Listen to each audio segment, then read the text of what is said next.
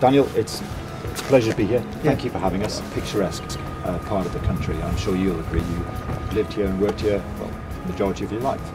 Yes, really, since I was about 3 years old. My parents set the business up 55 years ago, before my brother and I were born, and my parents lived on a boat when they first got married, and my brother and I have been working on boats and around the boatyard since we were toddlers, and our children are doing the same.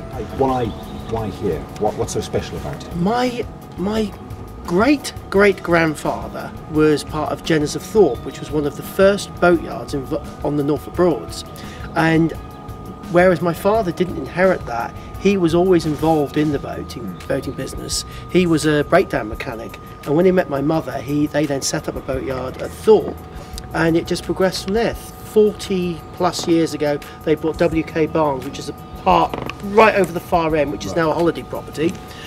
We then, 30 years ago, we bought Brinkcraft, which is a bit at the farther end, and then later on we bought Ernest Collins, which was a bit there, and Jack Powell's, and then further on to there we bought BRP Press, and we also bought Moore & Co, which is a part of the other side.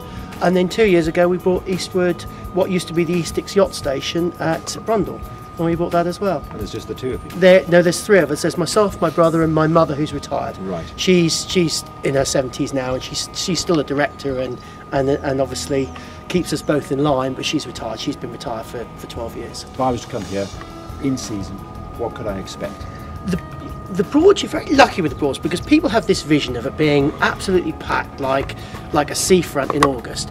Yes, if you come to Wroxham, yes, it's busy. Wroxham is the centre of the Broads.